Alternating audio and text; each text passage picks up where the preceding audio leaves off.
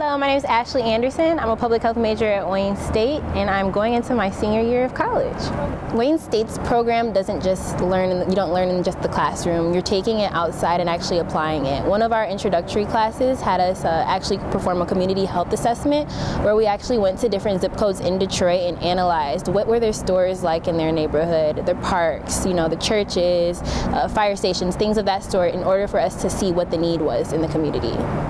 Public health is the study of how to prevent communities from becoming sick or injured. Other health disciplines study how to treat people who become sick and injured, and they focus on individuals, but public health focuses on how to prevent communities from doing that.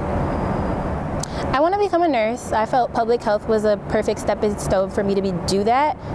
The major allows me to look at nursing from a different aspect or perspective, being that I'm looking at preventative measures rather than treating people and patients.